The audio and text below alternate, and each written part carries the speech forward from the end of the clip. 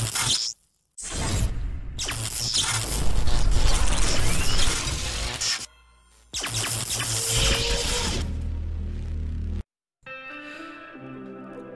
everyone and welcome to today's painting tutorial. So today I'm going to be taking you through how I go about painting the Tzeentch armor that you might have seen in my Chaos Warriors. So these are the colors you'll need today. So Thousand Suns Blue, Ahriman Blue, White Scar, and Druchii Violet. Never really sure on the pronunciation on that one. Surely one of those two. But anyway, and as you can see on my wet palette here, I've got the three colors mixed up. So Thousand Suns Blue, Ahriman Blue, and White Scar all ready to go on my wet palette. Now, you don't necessarily need a wet palette to do this, but it will be helpful. And in fact, just in general, I'd recommend getting one because they're really cheap, and you will get a lot more out of each paint pot that you purchase, because the paint simply just doesn't dry up. Either that, or of course, you can buy paint retardant to keep your paints going longer. Yeah, for me at the moment I just use a wet palette. So anyway, on to the armor. So as you can see, really straightforward. Just going to start applying the Thousand Suns Blue all over this. Now you can do 2 thin coats of this if you want as a base coat. Generally I just do the one and then I go over it with the Druchii Violet. And then I go back to the Thousand Suns Blue. But anyway, I'll get to that when it comes to it. So just start applying it all around. And as you can see, the Thousand Suns Blue is applied. Now onto Druchii Violet, or Druchii. I'm probably going to keep switching between pronunciation on that throughout the duration of the video. And yeah, I don't really use this sparingly as well, since I am going to be going back to apply the Thousand Suns Blue anyway. I tend to do this with my shades a lot. A lot of people might cringe at that, but for me it works. It's just how I like to do it.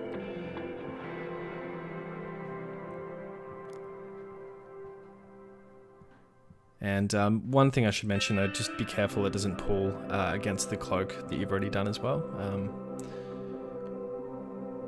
If you decided, of course, to go with the cloak first.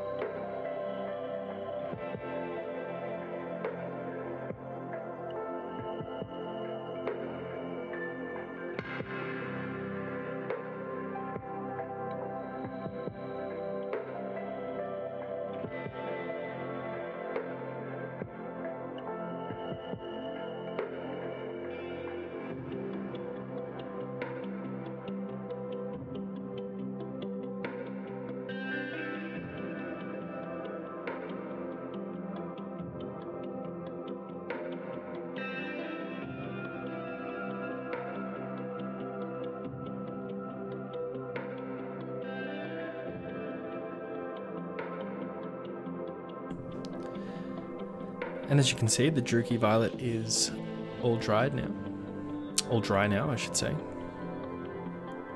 So now I'm just going to be going on to, so I have gone Thousand Suns Blue here, and I've also mixed in just a tad of Ahriman Blue.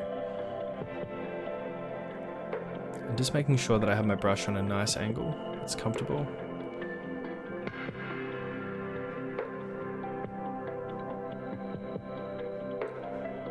Just going to start picking out some key parts of the armor plating.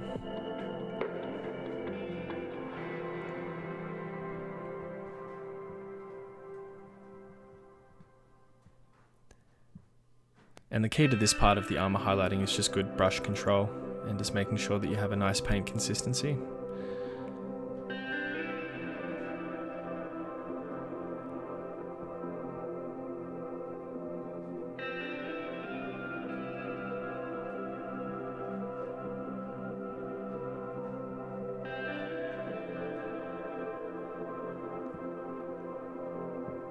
And as you can see already, what a difference just that one highlight has done.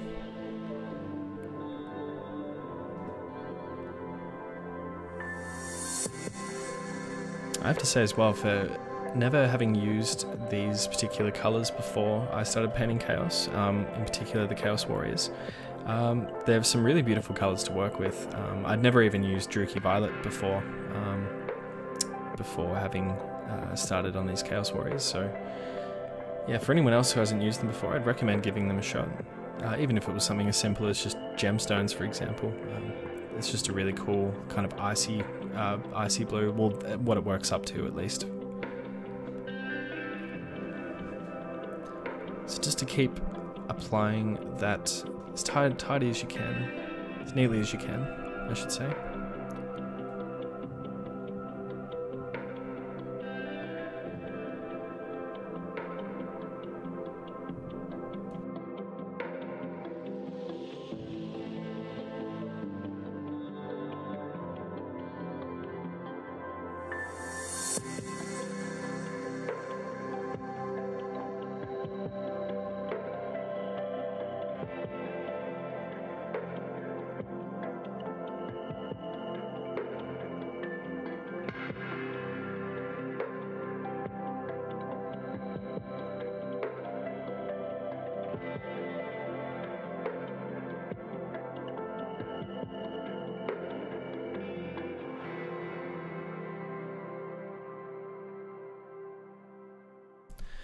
And as you can see, it's really coming together. Now, I'm going to try and get the wet palette into the background there, just so you can see how I'm mixing this. Apologies if it does go out of focus a little bit here and there.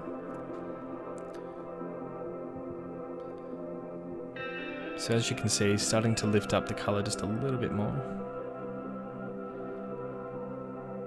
And the best thing about a wet palette, well, one of the best things, is that if you do make an error, you can just so quickly just, without even necessarily washing the brush, just grab the darker tone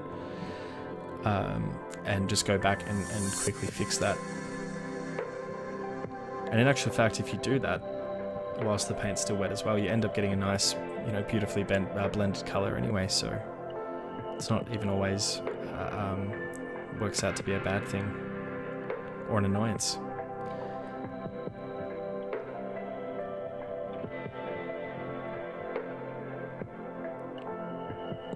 Yeah, so I just had to move the model out of the way there so you can get an idea of what I'm doing with the colours.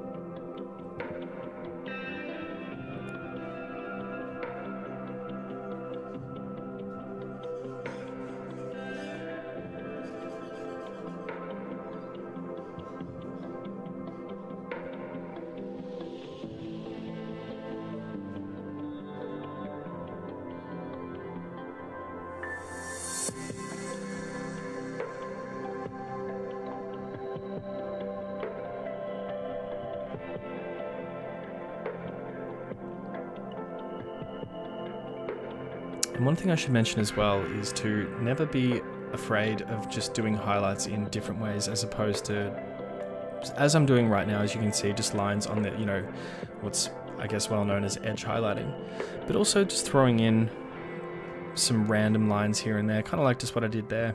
It just adds a little bit more character to the miniatures. So see, as you can see there, it never has to be necessarily just, doing highlights just solely on the edges.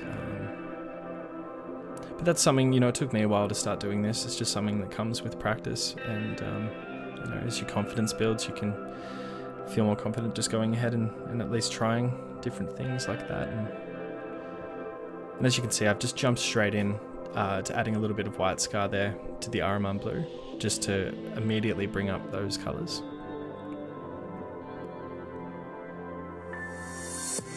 And I realised I missed a little bit there and wanted to bring that out a bit, so I've just gone back to the previous mix.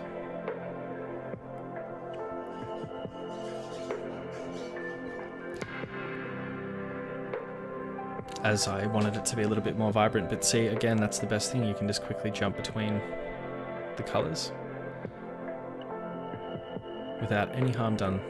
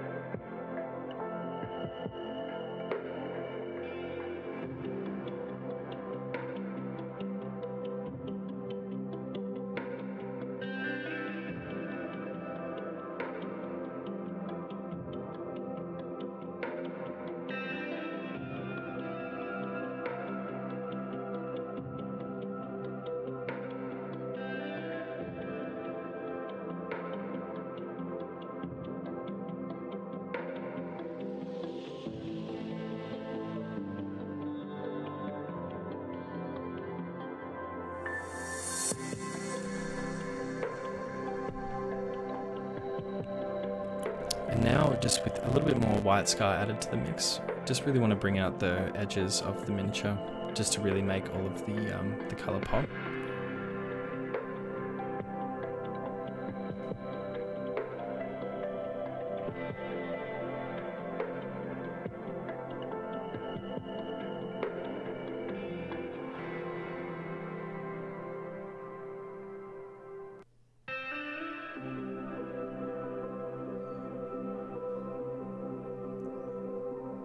Now I did feel as though that highlight I did then was a bit too strong, so I'm going to go back and just in the recesses add a bit more of the Thousand Suns blue, and just like that you can fix it up.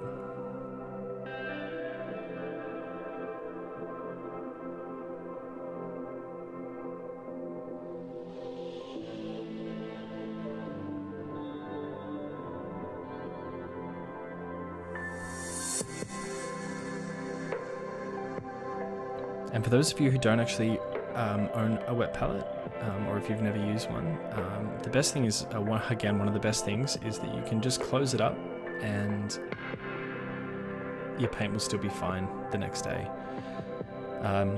Although, depending on how wet the sponge is, sometimes the following day the paint can be quite watered down to the point where it's not necessarily like an ink, but you may need to add a little bit more paint to it just to thicken it up a little bit.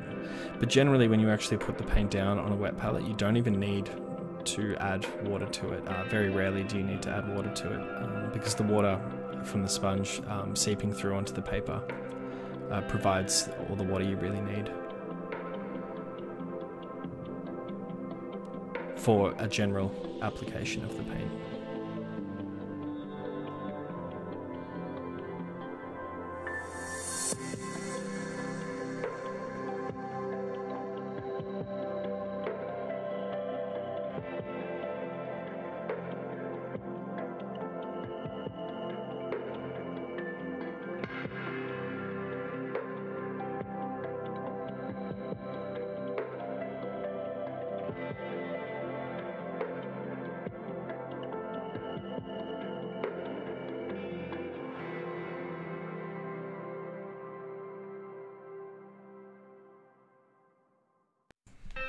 Alright guys, well that's going to be it for today's tutorial, so I hope you found this useful. If you did, leave a like, perhaps a comment of something you'd like me to do in the future.